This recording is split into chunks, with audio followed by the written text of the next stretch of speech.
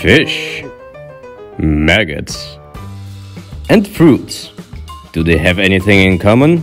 In this episode, yes, they're actually interconnected and they live because of each other. How? Well, let's start with the fish. Here is an aquaculture farm, a place where man is breeding fish approximately 150 kilometers from the capital of Senegal.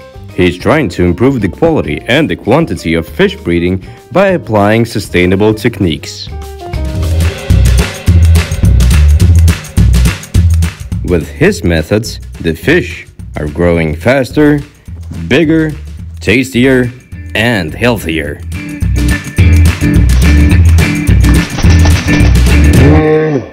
In these barrels, he is turning the female fish into male to make them more productive.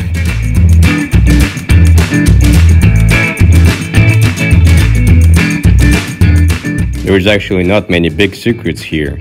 First, he oxygenates the water by using plants that grow in the water, and then transfers the oxygen to the other basins. And he doesn't feed them with antibiotics, but instead, flying protein. What? Yeah, he breeds these flies in this room to feed them to the fish. And he breeds them in these buckets. He has so many of those disgusting buckets, but they're super healthy for the fish, they're super productive, and cool.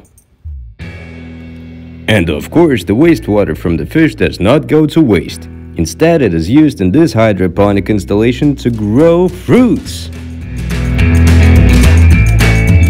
So as you can see, it's a healthy circular system that gives life to each other. Actually, this whole region of Sine-Saloum has a lot of things to offer in terms of useful initiatives, sustainability, and progress. For example, if you have some free time, you can always come here and join the local youngsters in planting the mangrove trees.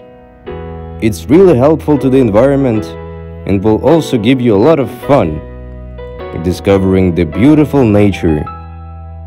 You can also help the locals in cleaning up the beach. It is very important for the environment and will also set a good example for the others.